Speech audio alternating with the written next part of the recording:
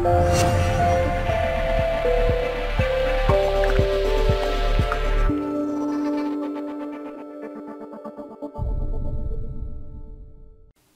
Gary Simon of DesignCourse.com. Today I'm not going to be doing any design work. I'm just going to talk about something that's really important.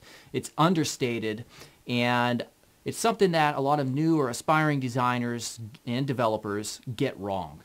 All right, so the idea that you don't need your own website, or maybe you can just host whatever you're doing work on, like one of the gallery sites like Behance or Dribbble, etc. That falls short, because really you need your own .com or .net or whatever other extension, preferably .com, along with hosting, an actually functioning site.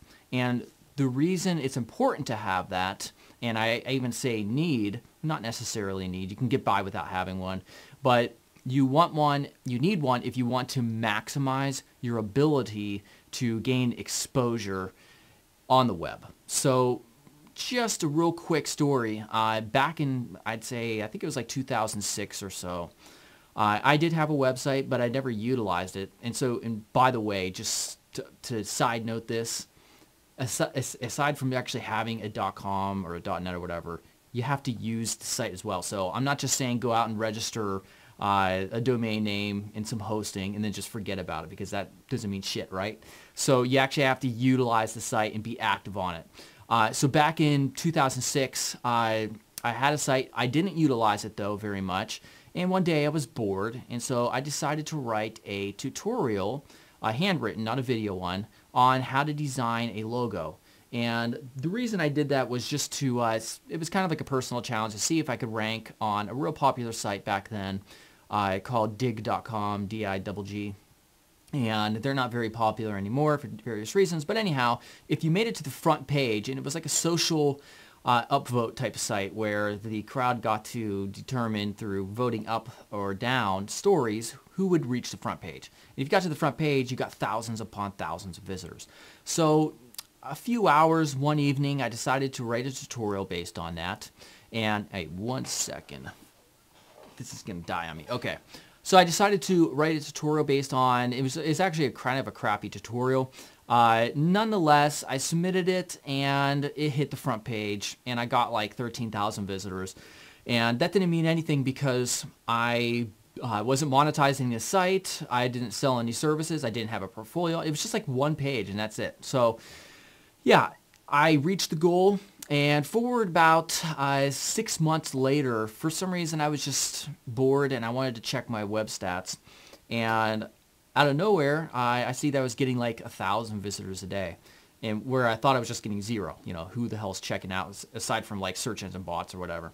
And so I looked into it, and I see that my website, or that page, ranks for keywords in Google, like how to design a logo. And so I decided from there to monetize it and made video tutorials. That's kind of how I got into this whole business of making video tutorials. I figured, you know, maybe people want to see full video tutorials that pay a small price. And I also advertise services for actually designing logos. And from there, I made pretty good money. I'd say right out the gate, I was making like 3,000 bucks a month. And that's all from just one evening sitting there. I wrote a tutorial. I submitted it to a site. And I didn't have the intentions of it like really blowing up, but it did. And I was actually, that's what enabled me to not have to work for anybody. 3,000 was just the starting point. It got to, at its heyday, it was making near over $10,000 a month. So this is why it's so important to have your own. That's only one of the reasons, really. There's so many other reasons it's important to have your own site to be established. But a real big reason is so that you could put out content out there. It doesn't necessarily have to be a tutorial. It could be even your own design work. Maybe you're doing something really interesting. If you want to write articles for design or what you learned and submit it, or even make scripts, or even offer freebies, design freebies like Photoshop action files or template files, there's a million different things you can do with a website. So if you're one of the guys who are thinking, I don't need my own website, you know, and you're a freelancer or whatever, I don't even care if you work for somebody currently and you already have a living, you should still have a website and you should still try to use it and post it regularly.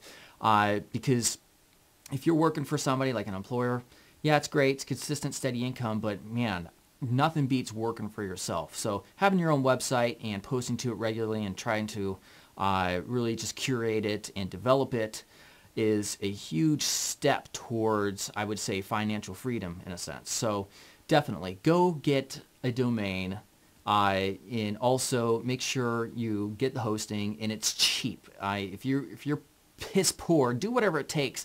I mean, it's like what, $10 or $11 for a domain name, and then for hosting, I mean, if you go to one of the many different hosts out there, even like GoDaddy is like one of the cheapest, I think.